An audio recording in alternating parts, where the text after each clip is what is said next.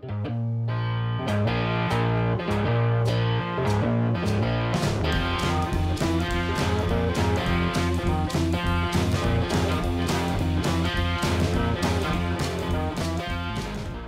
everybody, welcome back to Durbin's Bourbon. I am Josh. I'm Joe. Today we're going to do a review of a Missouri Missouri straight bourbon whiskey. It's Ben Holladay. It's a bottle and bond. So it's 100 proof. It's 6 years old. Joe's having some problems getting it off. Is it a screw top? Oh, it's a screw top. It was a screw top. See, we didn't even know. It was lent to us by a co-worker.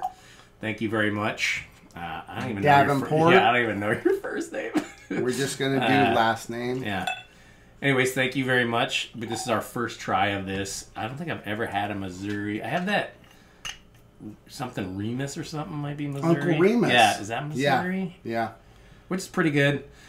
So we're interested to try this. Again, it's 100 proof, 6 years old.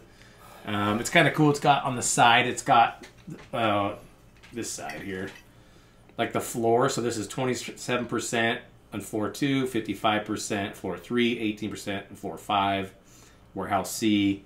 So it's got cool little information on there that I think, you know, it's always fun to have. It is. But who knows? Could be all gimmicky bull crap. It is neat to see if it's a blend, and especially where they're pulling from. Right. If you visit the distillery, you're like, oh, okay. Right. Absolutely. I don't know how much it is. I just saw it today at the liquor store. I think it's about $50. Is it? I think. Maybe. Got a pretty good nose, actually.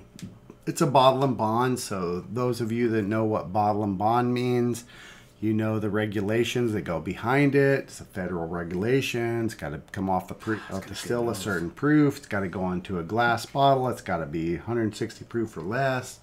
There's a whole host of legalities that make bottle and bond more unique than your standard run-of-the-mill whiskey. Right, it's more regulated, so you know what you're getting. Yep. And it goes all the way back to the Bottle and Bond Act of 1897. Which is funny because all the food stuff always started with booze first. Correct. Like pastures, all that stuff. Absolutely. The Bottle and Bond Act of 1897 by E.H. Taylor, which came out, was about whiskey. What's in the bottle is what it says, and that's what you get. Right. It wasn't about food. It wasn't about anything else. It was about whiskey. America, you gotta love it. So Americans, I'm sure it was the same in Scotland, everywhere else that makes booze. So like, no, we gotta make sure this stuff's pure. Right. Americans wanted what's in the bottle.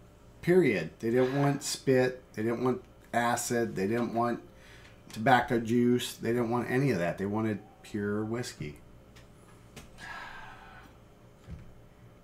It's nice. Yeah, it's got a nice nose. I almost want to say butterscotch, but it's not.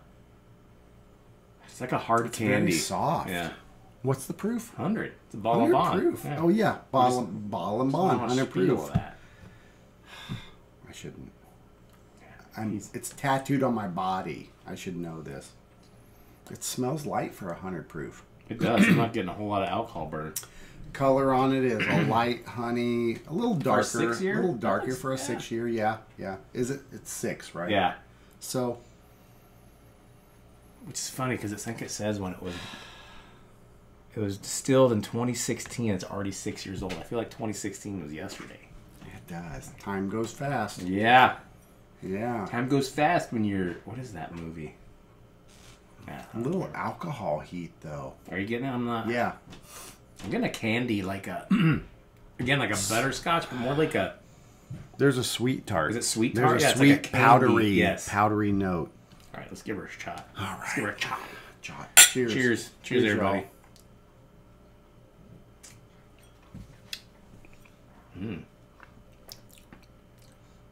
I got caramel right off the bat. I got the sweet tart. I got like those chewy caramels you get, or caramels, however you say. Neat. See, I have the sweet tart powdery note. The finish. Finish is a little warm for me. It's clean, dry, and warm. That's actually pretty good. I think. It's not bad for a Missouri whiskey. Missouri? That's where my grandpa was from. Mm-hmm. God rest his soul. I get a lot of caramel. Like, I get that caramel candy, that chewy caramel candy you get at the grocery store that used to steal as a kid. Yeah. I could see that. Pay for later. When someone caught you. I could see that.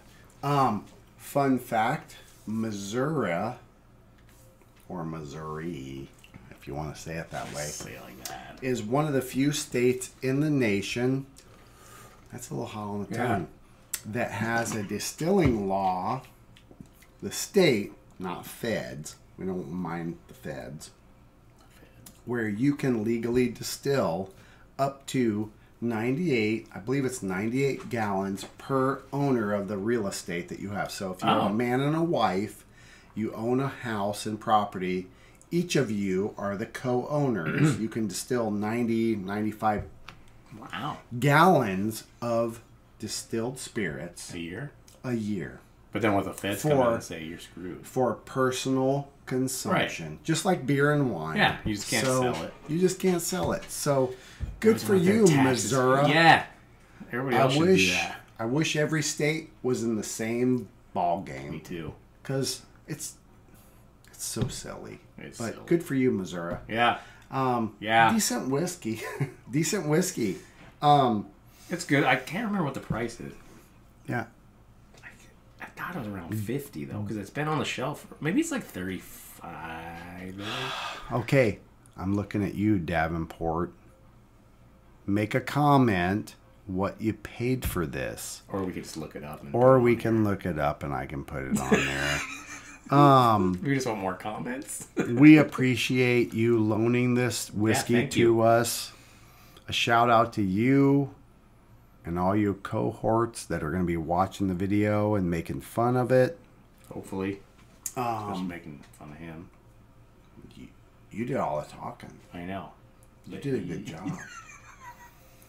It's a decent whiskey.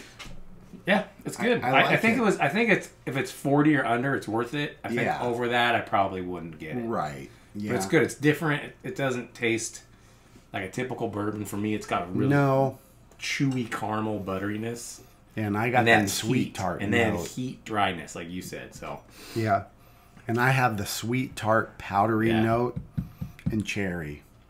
And I can see cherry too. So anyway, so it's decent bourbon if you see it. And I'd say if it's under $40, I'd pick it up. Sure. I would something agree with different, that. you know. It's got a cool history, and there's a lot of information on the label, which is fun. Just remember to like and subscribe. Comment. Joe will usually answer the comments, good or bad. I don't look at them because I'm very self-conscious and I don't want anybody to say anything bad about me. You're a Anyways, we appreciate you all. And remember, always drink your bourbons and whiskeys any way you like. Cheers, everybody. Cheers, buddy. Pal.